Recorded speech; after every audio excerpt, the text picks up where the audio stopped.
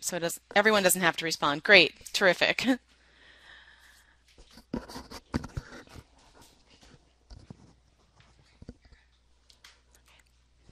Okay, really sorry about the delay. We're having some issues. As you'll see on the left there, it shows that the hosts are Asia and Emily. However, that is incorrect. We had to use a different login for me to get audio today. So my name is Tamara Talansky. Welcome to Introduction to Digitization. This is put on by the Conservation Center for Art and Historic Artifacts, and today I will be introducing you to some of the basics of digitization, as well as discussing digital preservation and what you need to consider before you start any digitization project.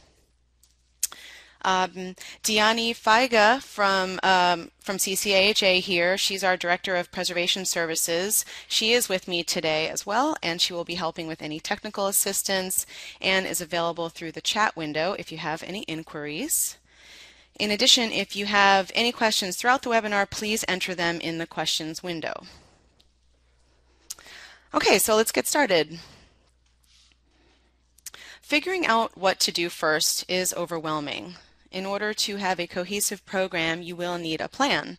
So we're going to touch on a lot of subjects today, from what exactly is digitization, why it's important, how you can implement it at your institution. We will also discuss hardware, software, formats, and long-term management.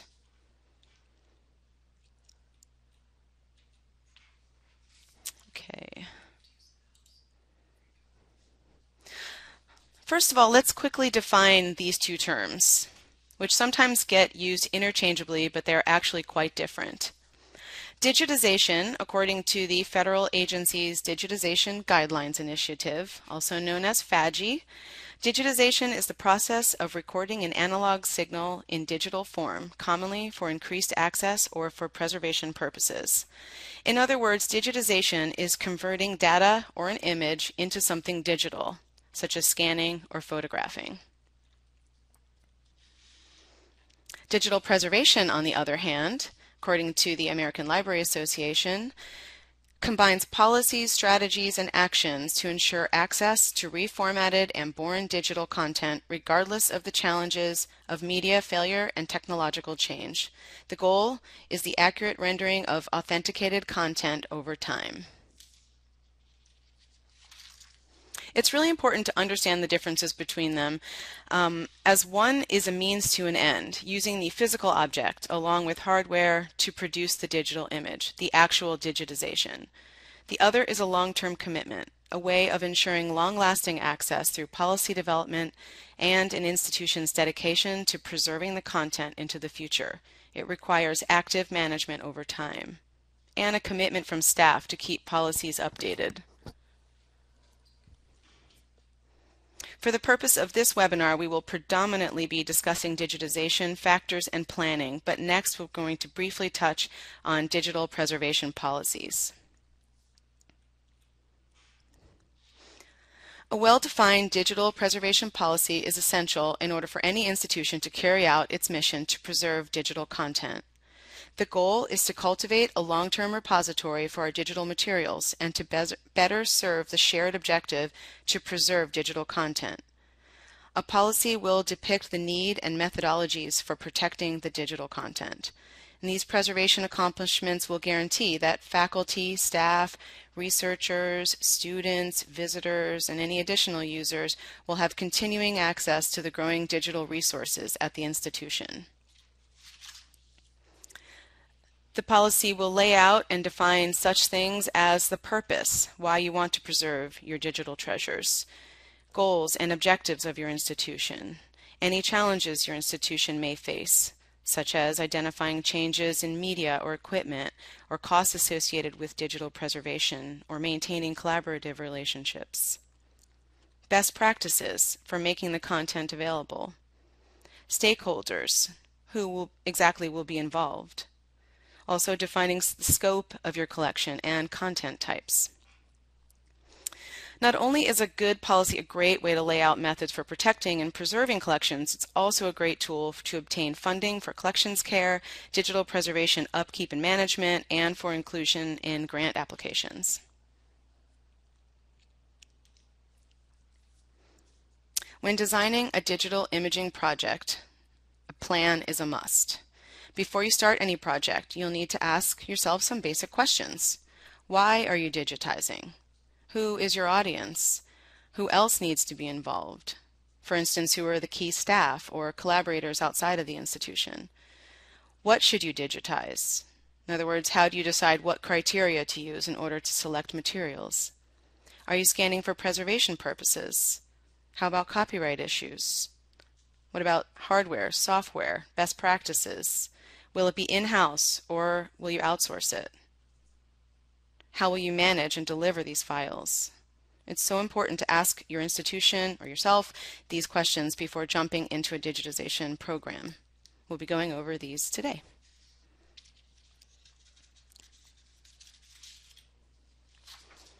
So you've decided you want to digitize, but why? The use of technology has become a core part of any institution's mission. It's important to figure out exactly why you want to digitize and have a plan. There are several general reasons institutions or individuals may want to digitize their materials or collections. These are just a few of those reasons. Access or outreach to reach a broad range of users, preservation to protect the original and reduce handling, and storage needs, allowing you to free up space. I'm going to go into a few more specifics of each to explain their advantages.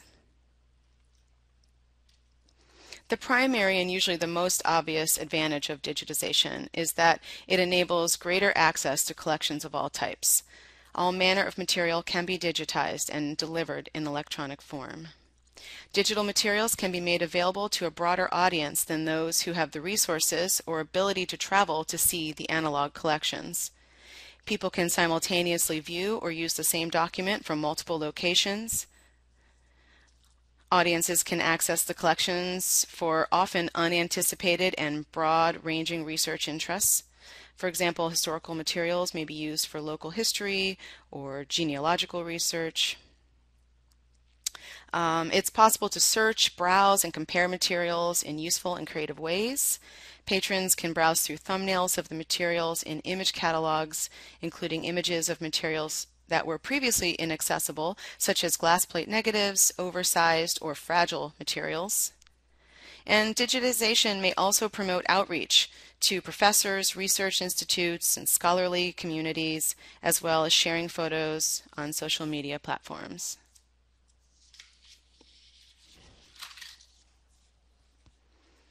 Preservation is another very common motivation for digitizing. Developing a digital surrogate of a rare or fragile original object can provide access to users while preventing the original from damage by handling or display, since often the fragile condition of collections prevents their use. Digitization assists in keeping original materials secure, as the originals will not need to be handled as often.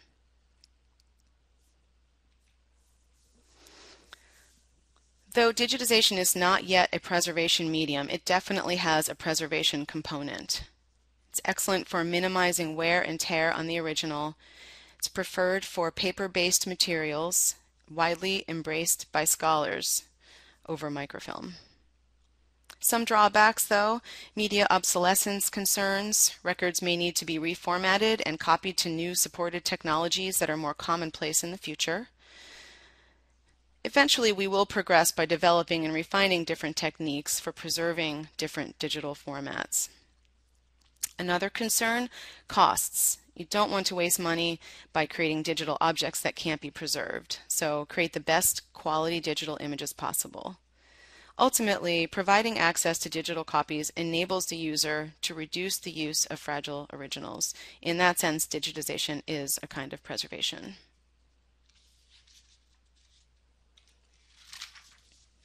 The third big advantage of digitization is storage.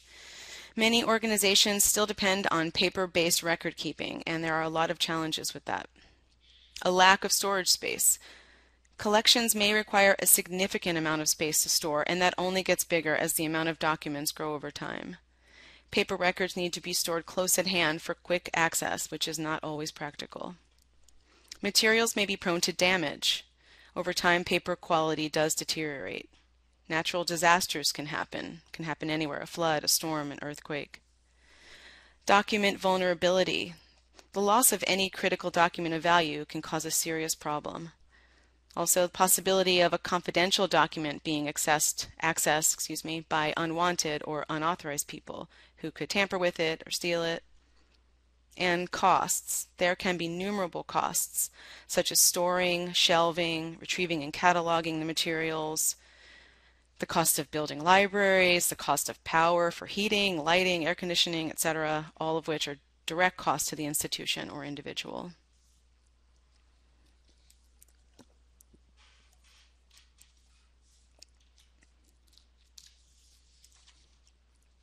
Next, we'll talk about the audience and your workflow. So who exactly is your audience? Who will use the images and benefit from your digitization project? Some materials can and will be used by a variety of people, but they will use them differently. So narrowing the audience will help you make decisions. How do you identify your audience? Is it a cultural organization or a general user? Maybe it's students or researchers and scholars. It could be genealogists, the business community, universities. A good goal is to make things available that both scholars and a broader audience will find interesting. Knowing your users will help you determine what materials you select, the software and resolution needs of the scans, what kind of equipment you need, which kind of hardware and software, technical and metadata choices you will need to make. How will these digital reproductions of the object be used? Publications or school projects? Will they need to be printed out? Resources? Are they web-based or for a specific class? Deciding how the materials will be used will impact how you design and plan your digitization project.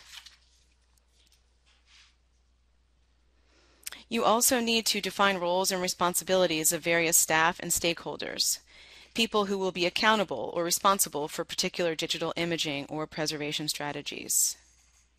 In-house staff, building skills for them to be able to contribute to the project. Project staff, will you be hiring or reassigning staff? Technical support, you should become allies with your IT department.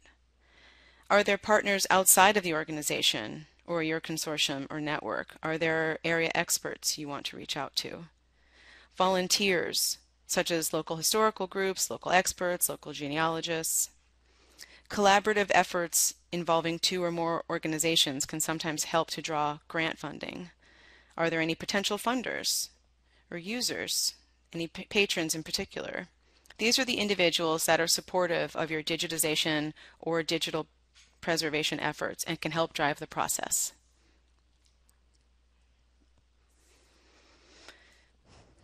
Based on how much material you have and what preservation actions you're taking, or in other words, based on what needs to be done, you will need staff to fill the following functions: selection and research of materials, scanning, creating metadata, file management and backups, quality control, website design and technical support, and project management.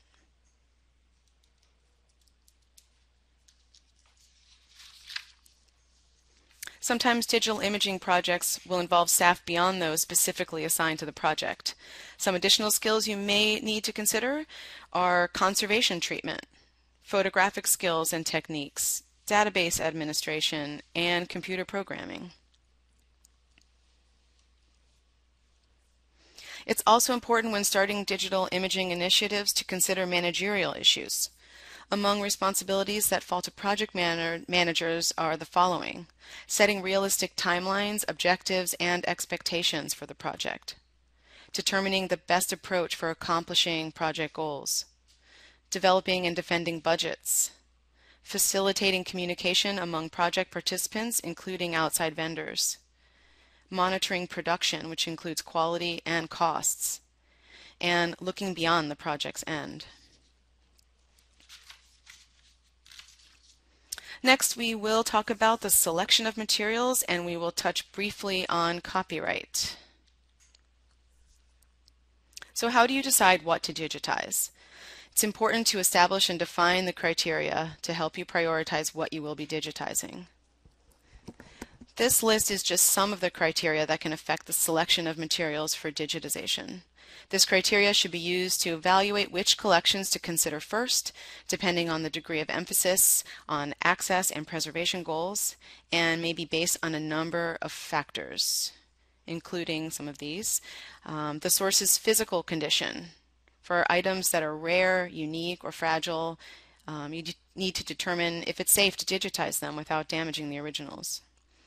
Some collection items may need minimal conservation treatment or stabilization by trained conservators before they can safely be transported, handled, and digitized. Items in poor condition due to damage or fragility are candidates for digital reformatting. The selection of material will almost always be content-driven. Digitization can offer significant added value, both in terms of access and functionality. Uniqueness. How rare is the item? Demand. Original items that are in high demand are strong candidates for digital reformatting. Accessibility. As we talked about, to improve access and outreach is one of the most important goals for any institution. How about the cultural significance or the audience and the mission of your institution?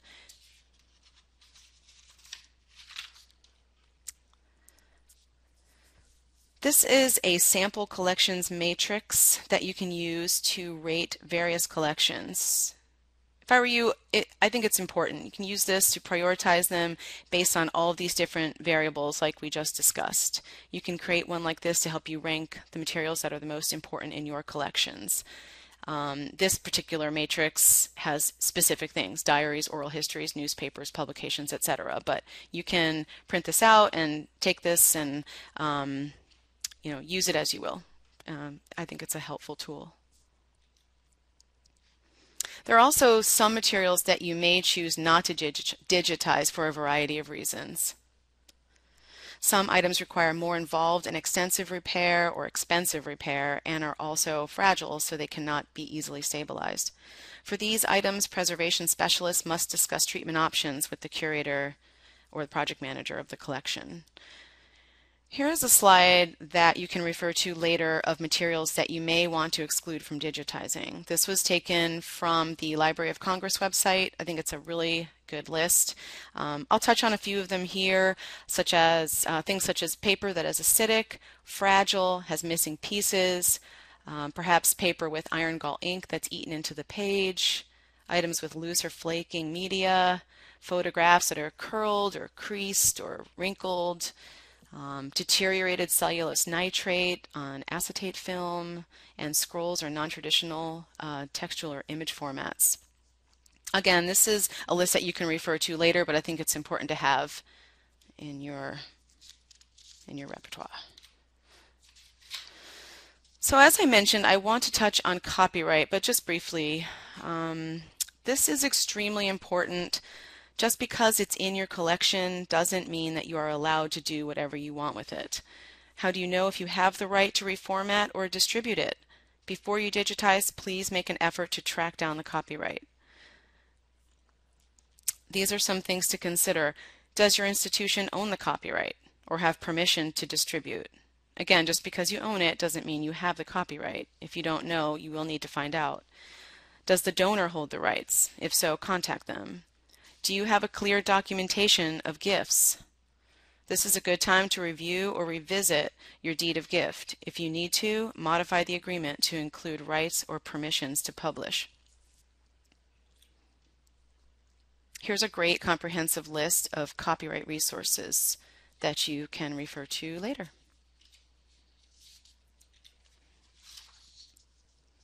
Next, I'll talk about quality control. We are going to touch on best practices, tools, formats, and metadata in this section.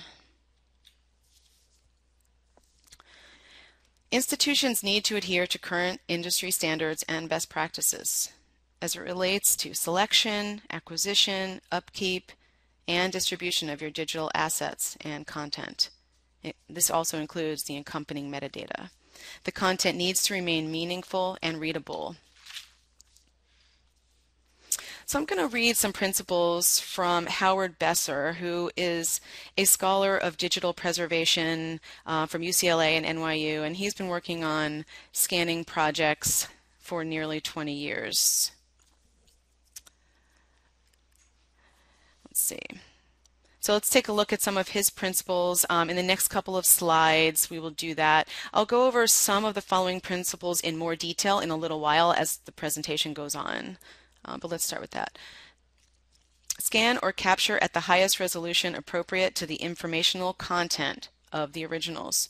But remember, higher resolution means a larger file, so more storage. Resolution will change depending on the type of material it is. Scan at an appropriate level of quality to avoid rescanning and rehandling the originals in the future. So scan once. It's a really good idea to practice on non-fragile items. Create and store a master image file that can be used to produce derivative image files and serve a variety of current and future user needs. You will need high quality derivatives. And again, we'll discuss this in more detail in a bit. Use system components that are non-proprietary. Non-proprietary components are much easier to migrate and revise in the future. Use image file formats and compression techniques that conform to industry standards.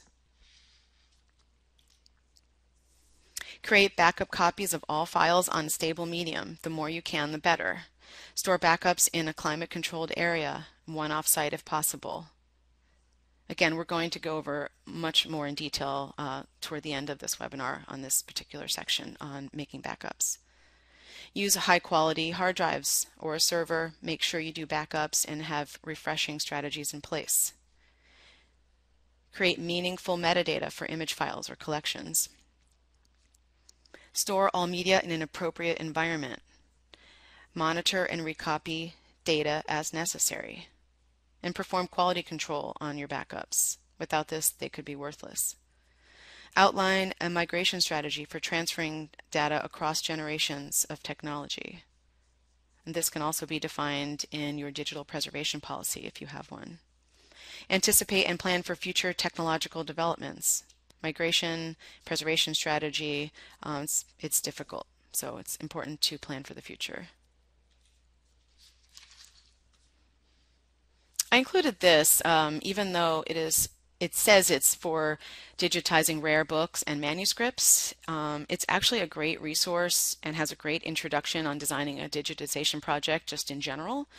It asks a series of basic questions to help define goals and resources you need, much like what we've already talked about, such as what is the vision of the project, who should be involved, what you want to digitize and why, how you'll incorporate quality management for the project. I just think it's a really good read, so the link is below there.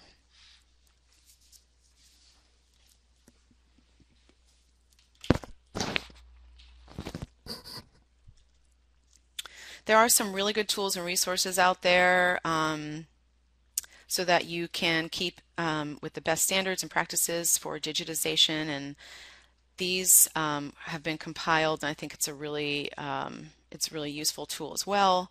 The following list will address all kinds of issues: technical overviews, capture specs, hardware, software, metadata, copyright, workflow, file naming, storage, and a number of other considerations for digitization. So I think it's good to have on hand, as well as this one, standards organizations. This was taken from the Library of Congress, but it's a nice little compilation and a good idea to refer to these in the future as well. So at this point, we've looked at some big picture issues before making the commitment to digitize your collections, but now we want to focus on some of the more technical aspects of digitization. So we'll start with the basics of the actual digitization. Digitization technologies allow users to control the bit depth, resolution, size, color, and other qualities that will affect how the image appears on a computer screen or is output to a printer. So we're going to talk about these three elements: pixels, bit depth, and resolution in greater detail.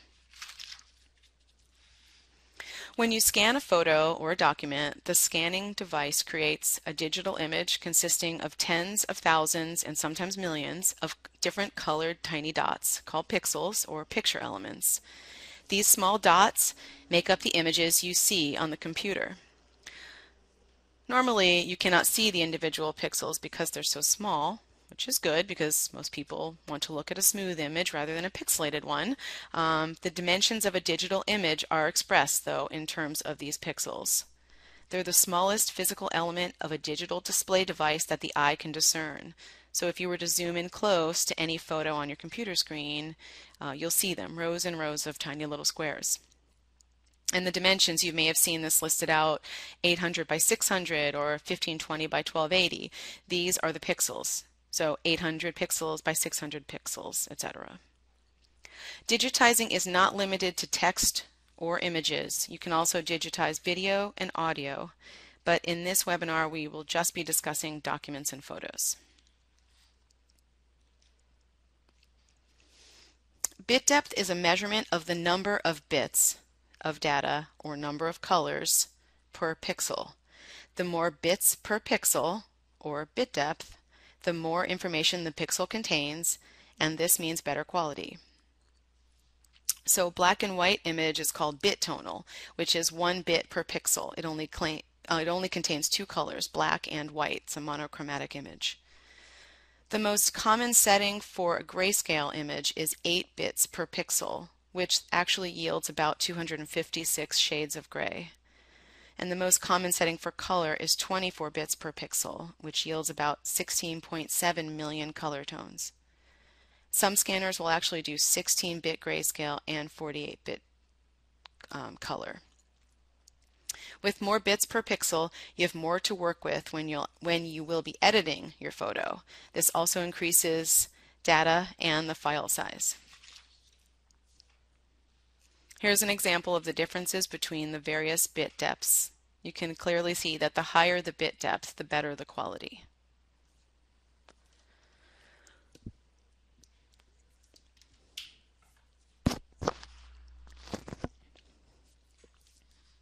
The next element I want to talk about is resolution. Resolution is determined by the number of pixels used to present an image.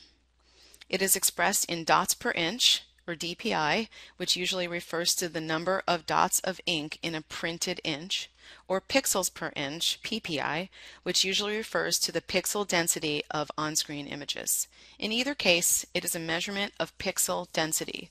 Commercial scanners generally use the term DPI. The more pixels or dots you have in a 1-inch square space, the more detail an image can hold. So increasing the number of pixels used to capture an image will result in a higher resolution and capture of finer detail. More DPI is not always better, though, as you can only scan so much detail at one time.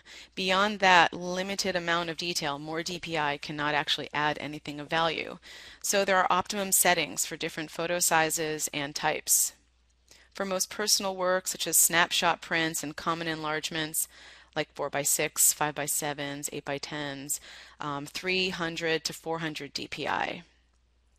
For small prints or slides, you'd need around 1400 to 1500 DPI. Since they are so small and hold a lot of detail in this small area, you will need to capture more dots per inch in order to obtain more detail. If you want a close-up, such as an enlargement of a face in a crowd, increase the DPI in order to get the size you want. Keep in mind, though, that the quality may not be as good once you've changed the DPI. Negatives should be around 1500 to 2000 DPI, again, since they hold a lot of detail. Increasing the DPI will always increase the file size because you are adding more data to the file. When choosing resolution and bit depth, remember your overall project mission and audience. This will help you select the proper specifications.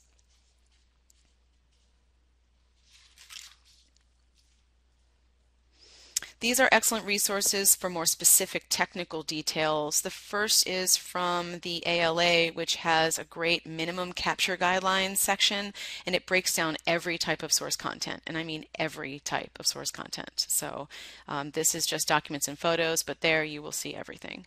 The Cornell link is also a great overall tool and tutorial, anything from basic terminology to project management. So I highly recommend checking these out.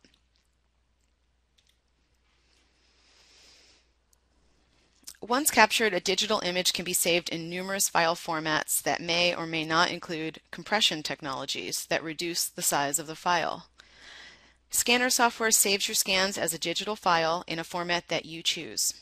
The ones that we're going to focus on today are the most common file formats for digital photos, and those are TIFF and JPEG. And then we're also going to discuss PDF files. Of course, there's also GIFs and PDFAs and audio and video files and a plethora of other formats, but for our use here for this webinar, we're going to discuss TIFFs and JPEGs and touch briefly on PDFs. Before we head into talking about the different formats, excuse me, I just want to define a couple of terms. Part of the reason for the plethora of file types is the need for compression. Image files can be quite large, and larger file types mean more disk usage and slower downloads. Compression is a term used to describe ways of cutting the size of the file, allowing them to download faster and take up less space. Compression schemes can either be lossless or lossy. With lossless compression, the image preserves all of the file's original data, discarding no information. It looks for more efficient ways to represent an image while making no compromises in accuracy. This is common in TIFF images, which makes them much larger. With lossy compression, most of the data is discarded. There is some degradation in the image and data loss in order to achieve a smaller file size. Files can be reduced up to 1,000 times.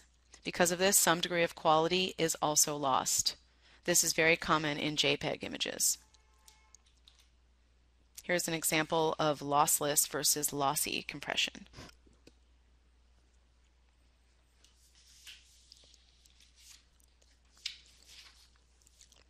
The main difference between TIFFs and JPEGs has to do with compression, which, as I just mentioned, is basically squeezing down the digital data in order to make a smaller file. TIFFs are uncompressed. There are options when you're creating TIFFs, excuse me, such as no compression or uncompressed, and there's also what's called the LZW, lossless compression routine, which just means that it will cut the size of the file in half without losing any digital data. But even though it does cut it in half, the files are still quite large. But if you have a large collection or a large archive, even a 50% reduction will reduce storage requirements and costs over time. JPEGs, on the other hand, are compressed, as we talked about. Saving images as JPEGs employs a lossy compression. A JPEG file loses some of the digital data captured by the scanner. But the good news is you can choose JPEG quality levels from maximum to lowest quality, like this. This is an example of a JPEG saved at maximum quality versus one saved at the lowest quality.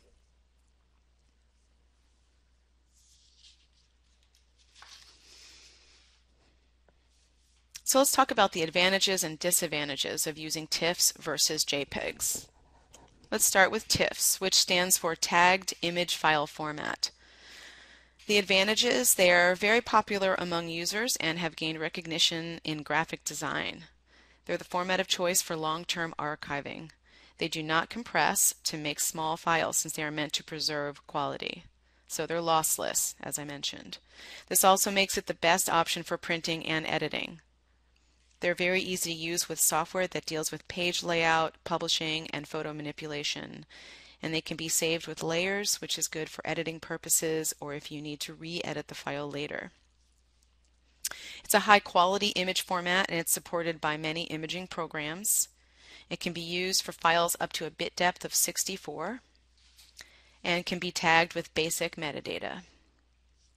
The disadvantages: it's a very large file size, so you cannot use them online. They have a very long transfer time. They take up a large amount of disk space, and there is a slow loading time.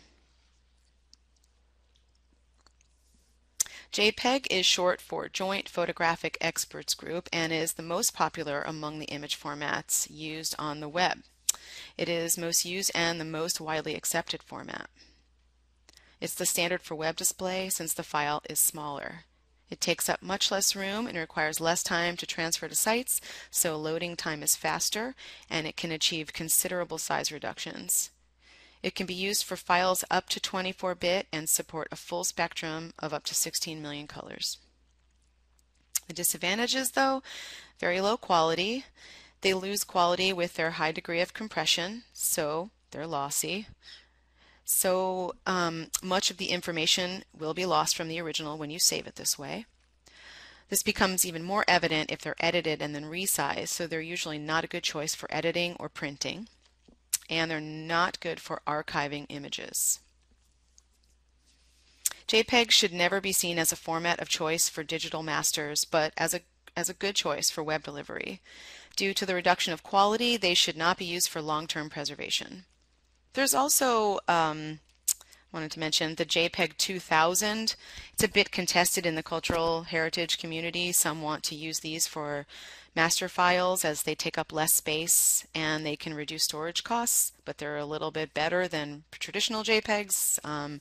But TIFF is still the recommended format, so for now. Here is an example of JPEG compression on varying levels. As you keep compressing the image, you see, as you go from left to right, you lose more and more data.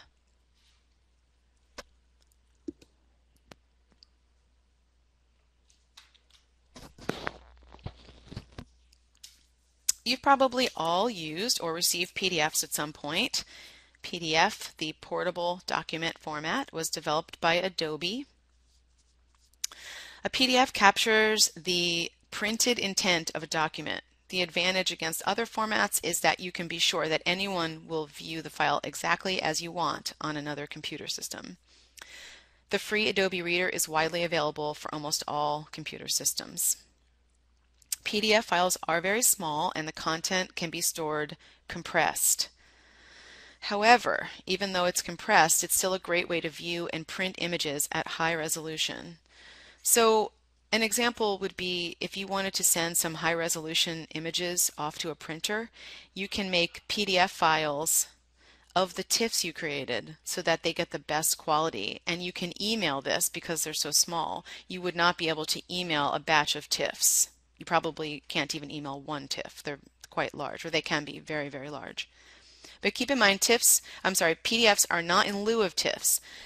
Again, they're created from the TIFF image files, but they're simply still document files, so they cannot be edited the way TIFFs can, and they're definitely not what you should be keeping for your masters. TIFFs should still definitely be what you hold on to for your master file. PDFs also a great solution if you want to upload and distribute a document to the internet, again because they're compressed. There are also PDFAs, which some institutions have been using more and more with the thought that they are better for long-term archiving. Again, another thing still up for debate. PDFAs use embedded fonts versus a regular PDF which just links to fonts. So they will be larger than traditional PDFs because you're actually embedding these fonts within there. But it is supposed to guarantee more reliable reproduction over time, regardless of the application or the system that was used to create it, since the file fonts are embedded. So anywhere that file is opened on any computer will be exactly as you see it. The content, of course, would stay the same in a traditional PDF, but your fonts would perhaps change depending on the computer you were looking at in a traditional PDF. A good rule of thumb is to scan your document or photo as a TIFF and then keep this as your master file, as I've mentioned. You can make copies of it for editing, as well as making JPEGs and PDFs of each file for easy storage and usability, but never edit your master TIFF file.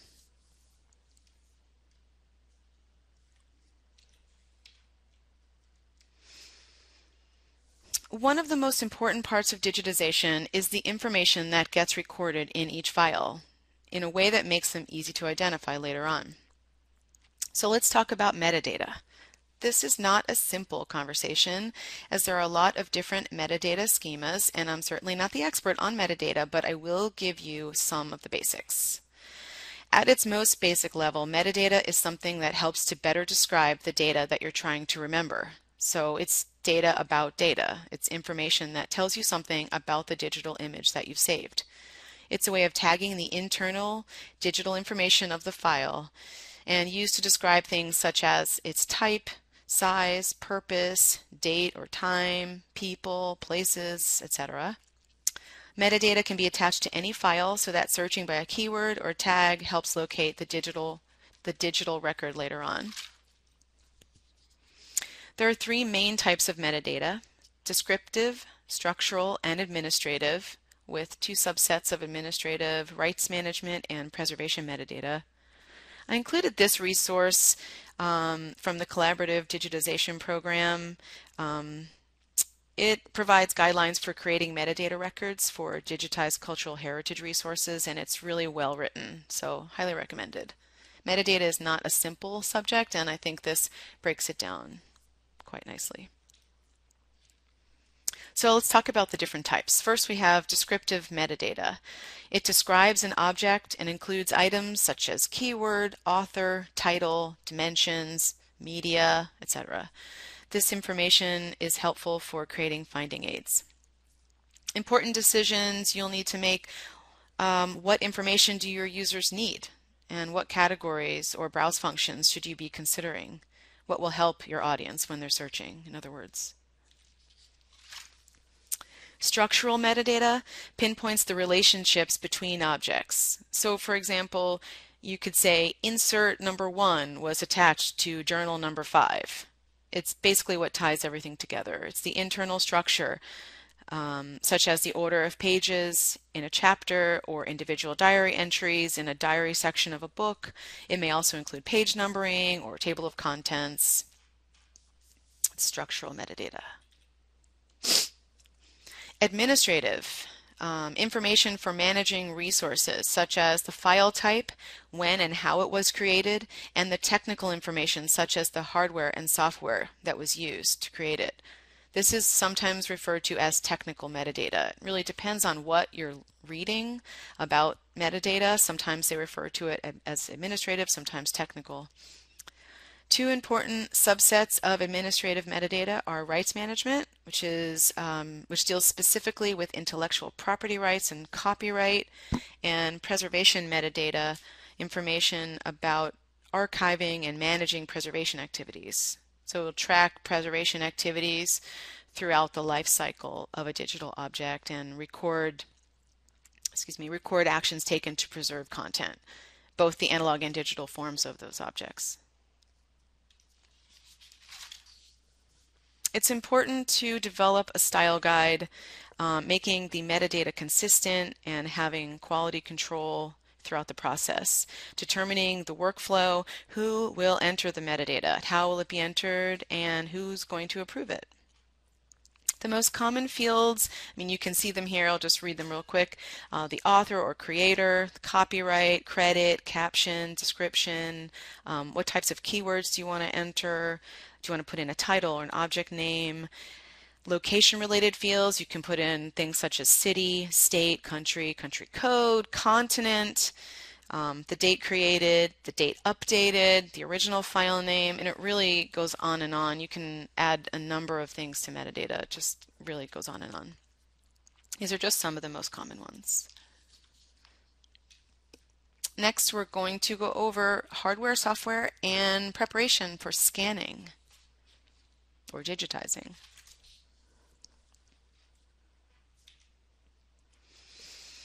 The equipment used and the performance has an important impact on the quality of the image you create. You should choose equipment that will be suitable for the materials that you are digitizing.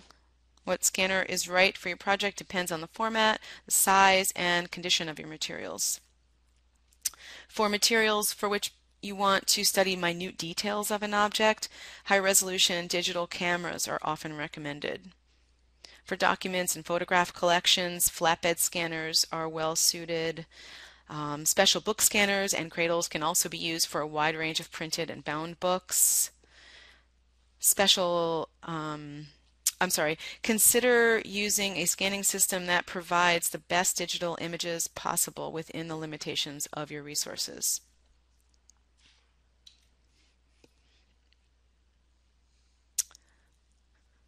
Here are some different types of scanners that organizations or individuals may want to use. Flatbed scanners, I'll just kind of go through somewhat briefly just to sort of explain a little bit about each. Flatbeds are suitable for papers, flat photographs, and printed materials. You should note the size of the scan area and make sure your materials will fit on the scanning bed. A lot of consumer models have a scanning area of 8.5 by 11, but there are many models that have a bigger scanning area than that. Slide scanners, slide and film scanners digitize transparent materials. Some flatbed scanners also have the capability to scan slides and films, so you may not need a specific slide scanner or film scanner. Open book scanners, they're designed to digitize books without damage to the original, which is frequently caused from flattening the book on a flatbed. But these can be quite expensive if you've done any research on them. Drum scanners, also very expensive, mostly used though by press and graphics communities working with contemporary materials, since the materials are usually affixed to a drum that rotates at a high speed around a sensor. So these are definitely not recommended for cultural heritage materials or anything fragile. Wide format scanners, they're designed to digitize large format materials, architectural blueprints, for example, or maps.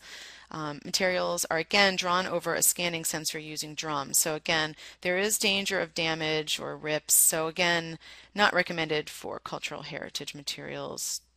Basically, don't put anything through that you're not prepared to lose. Digital cameras, large format materials such as posters, 3D objects, some maps, and artwork may require a digital camera. Most digital cameras do not have the capacity to create sufficient resolution for preservation capture of materials, but professional level cameras definitely produce very high quality images. The right choice for you depends on your project, your goals, your materials, and your budget. Try to think ahead and be flexible. In general, the flatbed with a large scanning bed is relatively inexpensive and flexible for a variety of materials. But if you're only scanning books, then of course you'd need to rethink your choice. These are just some pictures of some scanners, various Epson scanners. And let's see, here are a couple of large format book scanners. Again, these are on the high end. So let's talk about software. There's scanner software. This is the software that controls the scanner and passes information to computer storage or image editing software. Most scanners come with this software built in. Higher end scanners come with software that allows the operator to manually adjust the scanner settings. Scanner software must be able to output image files in the appropriate file format, as we discussed earlier, TIFFs, JPEGs, etc. There's also image editing software. This allows you to manipulate images, create derivative image files. Photoshop is actually the standard, but it can require staff training and future upgrades. But you need to make sure that your computer has the minimum requirements to have this software. Some scanning software also does allow a certain amount of image manipulation already built in. So that's something you can research. Digital asset management software. Digital projects can result in a large number of files that need to be managed. There is software available that will provide a sort of out-of-the-box solution for the creation of workflow management, but you will need some kind of digital asset management on site, and we're going to talk about this next. Uh-oh. Has anyone else lost audio? I'm just going to pause for a moment. Okay, it looks like a lot of people have audio. So Susan has lost audio. I assume she still has, but it looks like it might be okay on our end. So I'm sorry, Susan. Um, you can wait a minute, see if you get back up. Oh, more people are. Audio has gone out. Everyone seems to. Let me type. Oh, you type. Okay.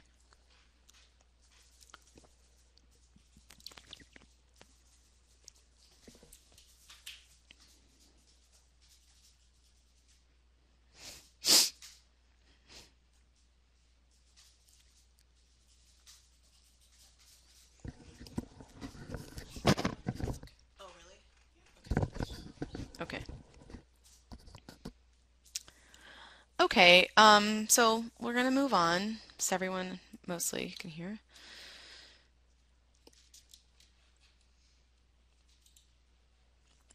So think of your digital asset management system as your hub where your assets live, where you can move them around and work with them.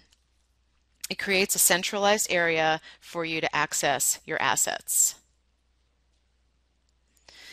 They're basically centralized repositories of media files that are stored in a database. And it's basically like one container that manages everything about your object. Digital asset management refers to how you take in, handle, and distribute everything you have in digital form, from digital images to word processing documents. It can also refer to the protocols and tasks around ingest, storage, archiving, and distribution of assets.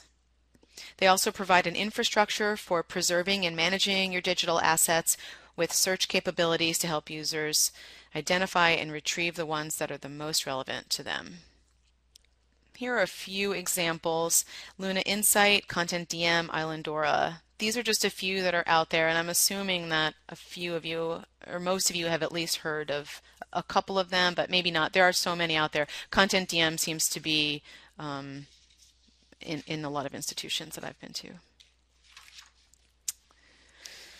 There's also what's called a CMS, or a content management system. A CMS enables the management of different types of web content. It's a computer application used to create, edit, manage, and publish content in a consistently organized fashion. It basically helps users with no technical knowledge how to easily create, edit, and manage content that is delivered onto the web. It manages information about the object and its associated metadata. CMS systems attach images for the web, but they do not necessarily manage or keep track of your assets like a digital asset manager does. You may even have both at your institution. The CMS will pull data from and information from your digital asset manager in order to put things onto your website.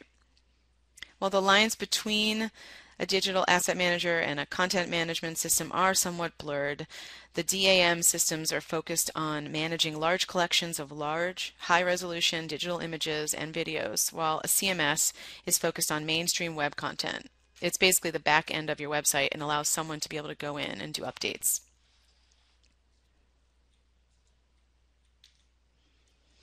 I included a few slides on basics of digitization preparation for scanning documents or photos, and some of this may sound almost too basic, so I apologize in advance, but you'd really be surprised as to what people will do. So it's just to put it all out there.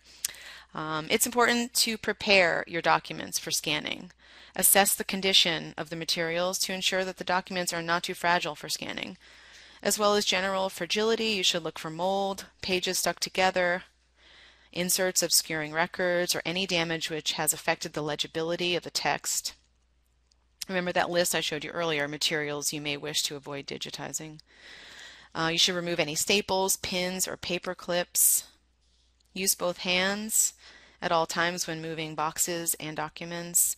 Ensure scanning beds are large enough to support the whole document. Never leave documents exposed on the scanner when unattended. Support books and other bound documents with a book cradle or book wedges if needed. Turn pages from the foredge or the right edge of the document, not from the tail or the bottom. It's not acceptable to use moisture for page turning, and that includes like licking your fingers to turn a page. Do not pinch document corners together to turn the page. The scanning operator should unfold folded corners, but not refold them back onto themselves after they've done the scan. Where documents are attached to each other and cannot be separated, try to scan the document in a way which prevents the introduction of new creases, or try. Take care with applied and pendant seals, as they are extremely fragile. They should not be knocked or have weight or pressure applied to them. They should not be left to hang off the edge of a workstation. And do not use glass on them without adjustments approved by a conservator. Keep your documents in order. The contents of boxes should stay together and stay in the same sequence in which they came from the box. Work on only one document at a time so that boxes and documents do not get mixed up. Replace documents in closed boxes at the end of the day and return them to storage or wherever else you're keeping them. Annotation or labeling of any part of the document should be avoided. Do not use sticky notes or post-it notes to mark the documents, nothing with adhesive on it. You can use paper strips or paper markers. Just remember to remove the slips of paper from the document after you scan. Scanning workstations should provide adequate surface area to ensure the full support of documents and allow for an organized workspace. Too little space can have a negative impact on document handling. Keep the area clean and tidy. Keep bags and coats in lockers or wherever else you can put them. Do not take them into the scanning area. Keep workspaces free of food or drink, which also includes chewing gum. You should use pencils only. No ink or felt tip pens or markers or colored pencils or crayons, etc. You should not use hand or face moisturizers or moisturizing wipes, lip balms, or anything similar that is applied by hand. Your hands should be clean and dry at all times when handling the documents. Do not wear cotton gloves or powdered gloves. You can wear unpowdered nitrile or latex or similar to latex gloves if instructed specifically by a conservator, or for example if you're handling some particular photographic material that you must wear gloves. Do not use handling aids such as rubber thimbles or other tools unless approved by a conservator. Do not use cleaning liquids unless approved by a conservator. If any damage to documents is found during scanning, you should bring this to the attention of the conservator or the project manager handling it for some kind of repair before any scanning were to take place. When determining any digitization plan, you should decide if you are going to digitize in-house or outsource. You can ask yourself, will this be a one-time project? Or is your institution interested in committing to ongoing digitization efforts? Will you need special equipment? There are pros and cons to both, so let's take a look. Establishing an in-house facility requires an institution to support the full digitization chain with appropriate staff, space and facilities, equipment and supplies, and to absorb time and expenses associated with ramping up. Here are some advantages of an in-house approach, though. Learn by doing, or you learn as you go. This will allow your staff and your organization to develop experience. You'll retain direct control over the entire range of imaging functions and the entire process. You provide for security and proper handling and accessibility to materials using an in-house approach. You can prioritize your library or archives requirements, and you maintain consistent and high-quality assurance requirements. Some disadvantages, however, it's a large investment in equipment and staff. There is usually no set per image cost. The institution pays for expenses instead of products, including costs of downtime, training, and technological obsolescence. There may be limited production capabilities and facilities. There's a range of staffing expertise required, and knowledge of best practices can be daunting. So if you were to outsource, some advantages: there's cost containment and limited risk. Institution pays for deliverables. There's usually a set price per image, which helps facilitate project planning and budgeting. Costs are typically lower than in-house figures. You pay only for production, not for equipment or staffing. Vendors can often handle large volumes of materials that you may not be able to in-house. Vendor pays all expenses, expertise, training, technology obsolescence costs. These would be absorbed by the vendor. Broad range of options and services may be available by outsourcing, including imaging, metadata creation, enhancements, processing, encoding, derivative creation, printing, storing, backup, database development, and on and on.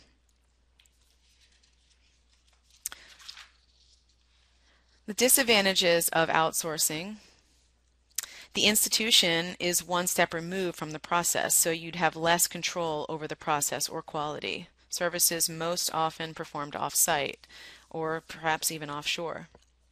The vendor may lack experience with the needs of cultural institutions, if that's important to you. Lack of standards and best practices with which to define requirements or negotiate for services. There could be challenges in communication, from RFP development to contracting to production and quality requirements. There could be security, handling, or transportation issues. But ultimately, both are viable options. Make the choice early. And this decision will affect virtually everything, including planning and budgeting. This is especially true if you're writing a grant, so it's important to discuss this with your institution as early as possible.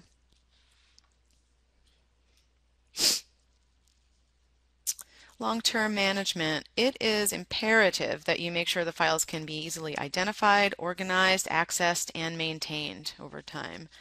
We'll talk a bit about storage, file naming protocols, and maintenance and backups in this next section.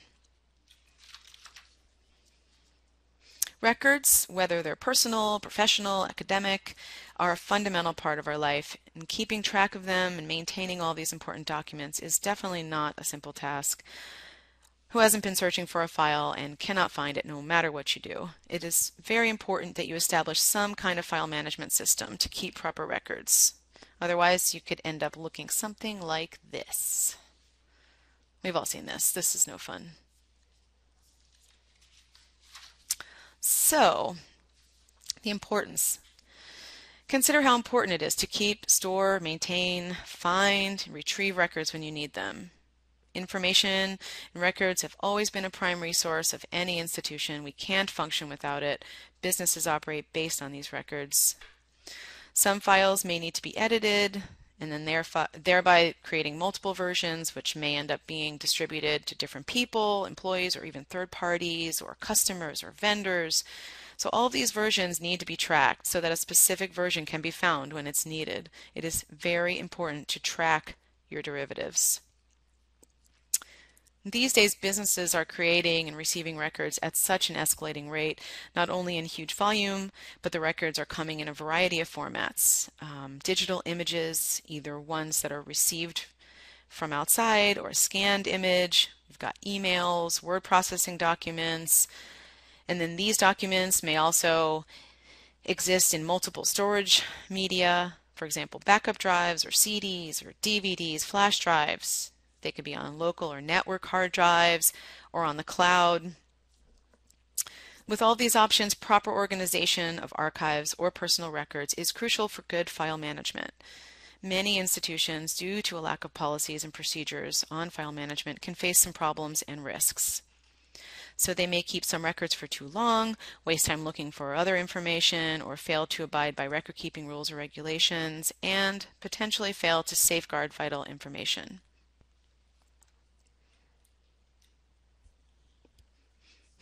With almost all new information now being created in digital form or getting digitized, it is becoming increasingly important to manage and organize these files. We all need a system where you can locate files quickly and easily. so that you can access them from anywhere when needed, as well as being able to access them on the computer and on the cloud or wherever else they are stored. You can restrict access to authorized users only, so there's an added security there. Digital files can be saved in secured environments using a server or encryption, perhaps. You can store the documents for short and long-term use, and you can keep a safe copy to avoid disaster. With digitizing large collections, since only the digital version is being used on a regular basis, the original analog version or document can be safely stored away and protected from day-to-day access and common disasters.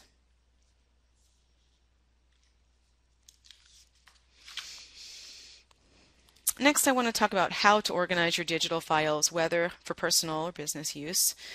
The task of organizing digital files can be intimidating, with the thought of combining hundreds or even thousands of files, but once you have a system established, you will be able to drag and drop files and complete the project fairly quickly.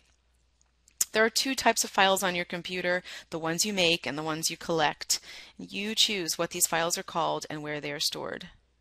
The main thing to remember when organizing and naming files is be descriptive, but keep it simple.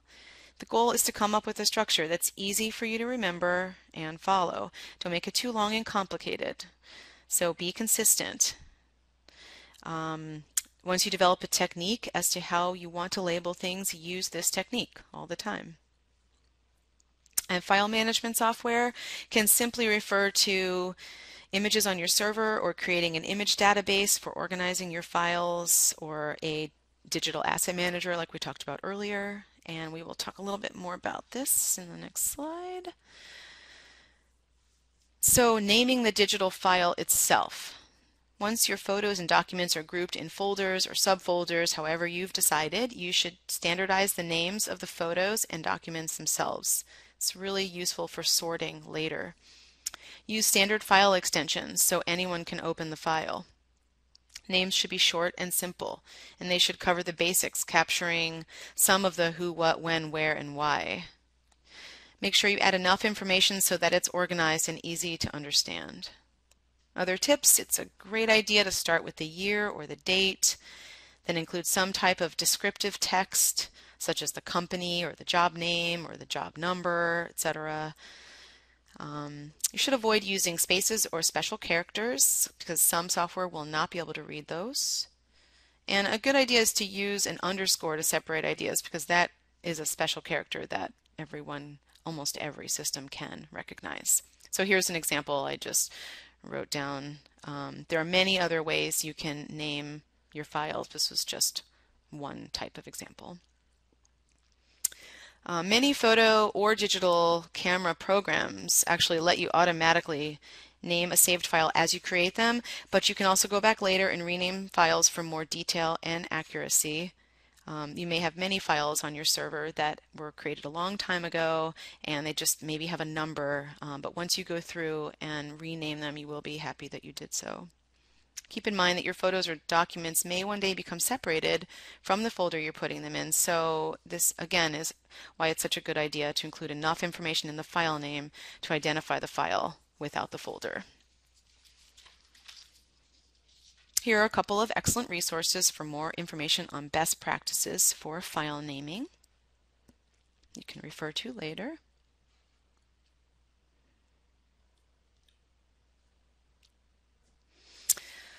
The last, but maybe the most important aspect of file managing is backing up your files. Without a proper backup, you can lose everything.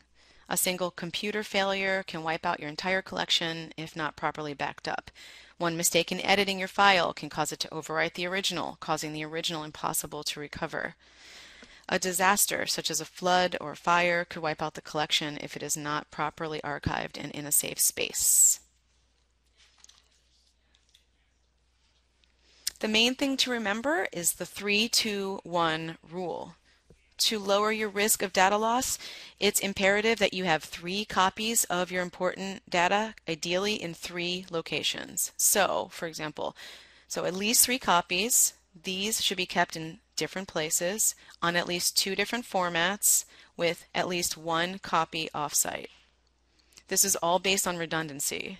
Remember, the second and third copies should be kept in different locations. So you can keep one on hand in case you need quick recovery, and the other should be kept offsite where it is not subject to the same threats.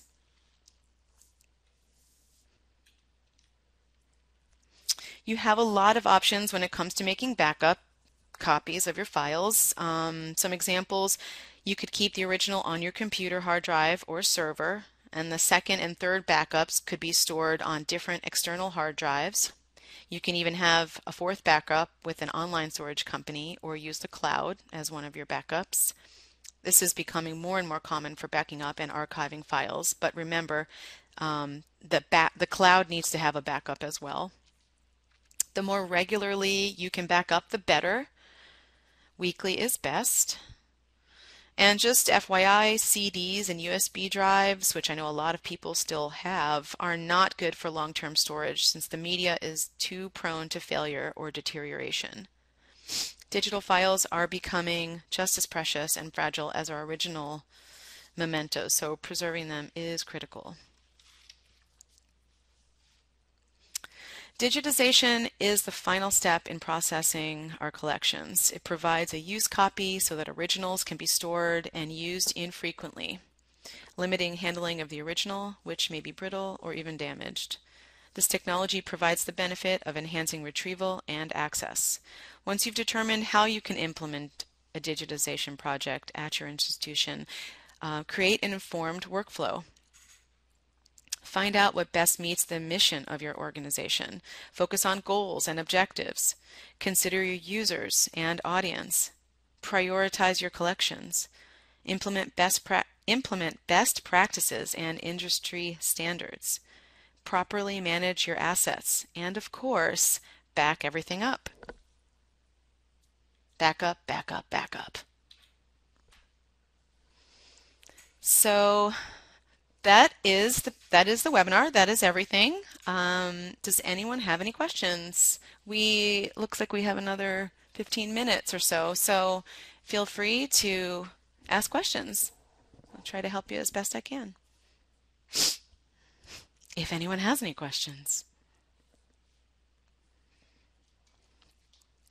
And thank you.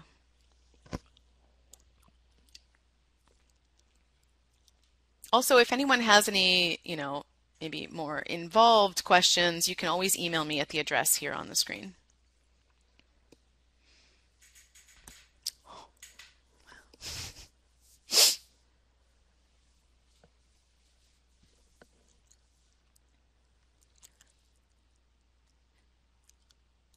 If a DAM system is cost prohibitive, what would be the next best solution?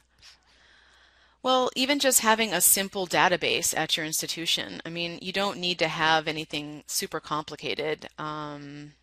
So yeah, if that's out of your budget, then I would say just having some kind of database that you can use to manage your records.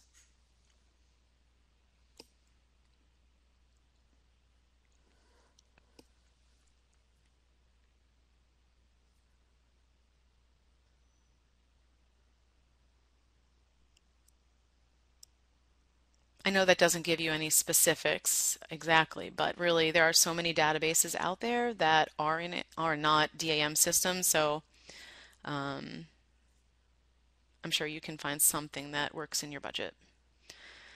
Can you direct me to a resource that will help me to convert high-resolution photos?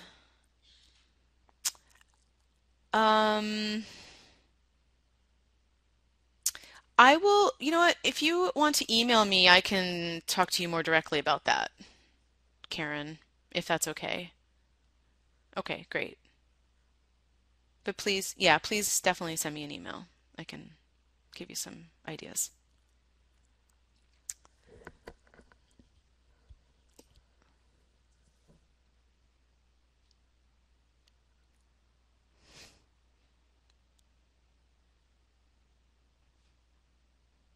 Karen, one quick question. Sorry, I do want to ask you though, do you have any kind of imaging software like Photoshop?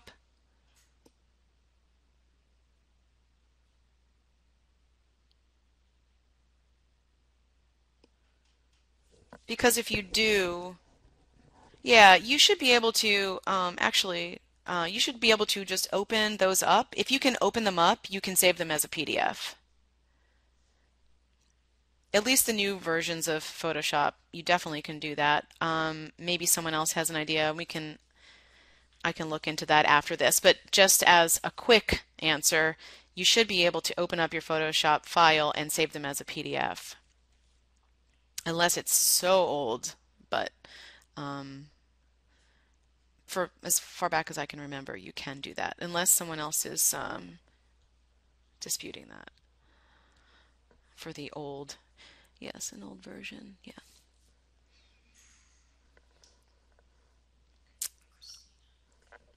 Let's see. Christina, research for tips or things to look for when selecting cameras. You can also send me an email and I can talk to our digital imaging manager of the studio here at CCHA, and he most likely has a resource that I can send you. So Christina, please send me an email about that.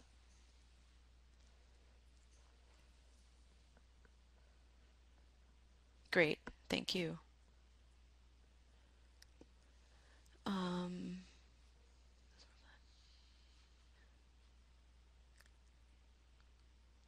This was for flat digitization, but do the same principles apply to 3D? You know, I honestly can't speak to 3D collections wholeheartedly.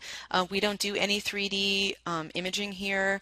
So as far as the actual taking the image with a 3D camera or other such type equipment, that I can't speak to. But as far as the output, yes, I think that the output and many of the same principles will still apply. What types of files and organization and backups and all that other stuff, definitely deciding what to digitize, all those other things are definitely going to apply. As far as the actual digitizing of 3D, that I can't speak to. But everything else is basically the same. Yeah.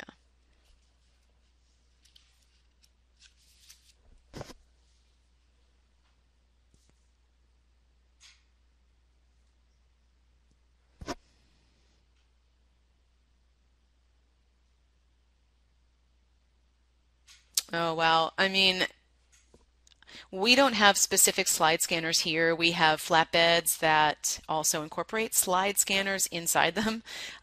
So I really don't know exactly how expensive they are. I mean, they can get quite pricey depending on your budget. But yeah, I mean, I think that when with flatbeds, they can range from a few hundred to, many, many, many thousands. So I think the same could probably be said for slide scanners. Because I know you can get some lower lower quality slide scanners that are probably not as expensive as, professional grade. Of course, you probably want professional, but it really depends on what you're scanning. And sometimes just being able to scan something rather than not being able to scan something is, better. So, sorry, I don't have specifics on the cost for those, but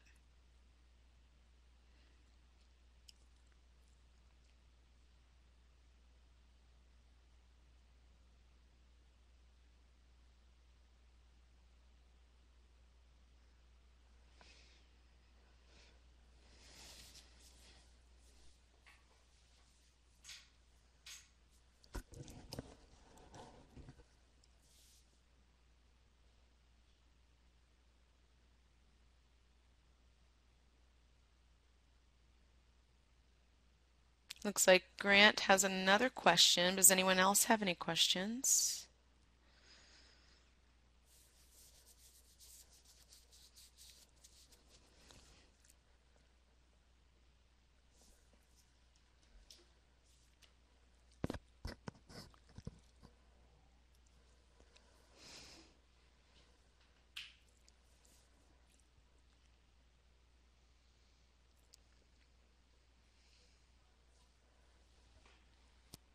Oh, you're very welcome. Thank you.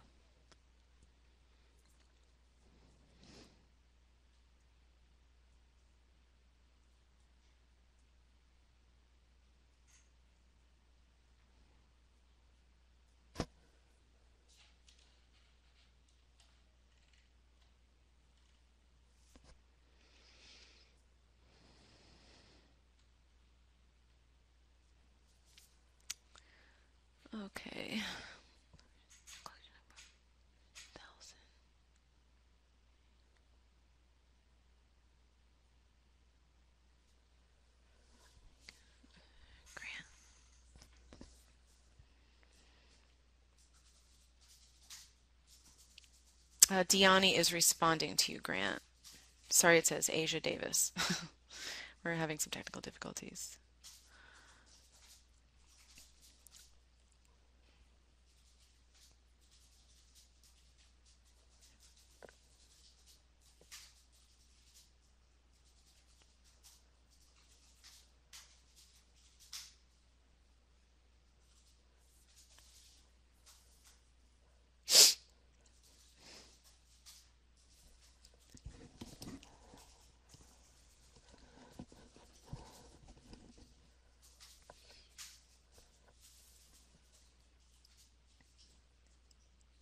Thanks, Gloria.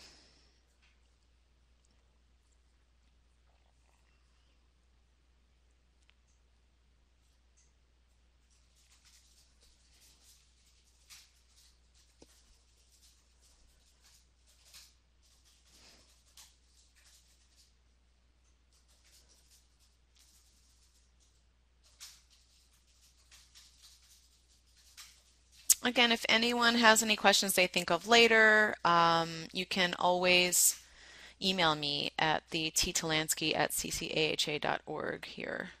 That's listed. And there will be a recording of the webinar available after this, so you can refer to all of those resources we talked about earlier.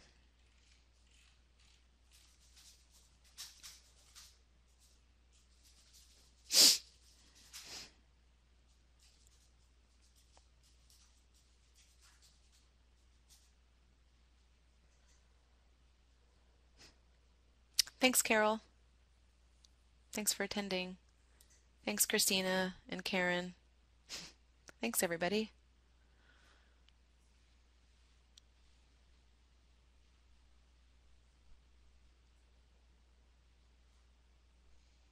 Well, thank you to everyone. Does anyone else have any questions?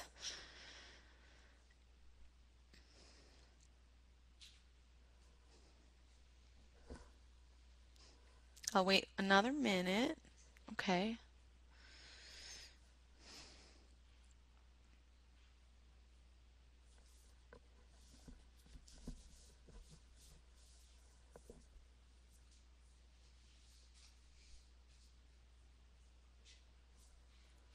Well, I hope this was helpful for everyone. I really appreciate you attending and registering and hope to talk to you soon. Thank you. Have a good day, everyone. Bye-bye.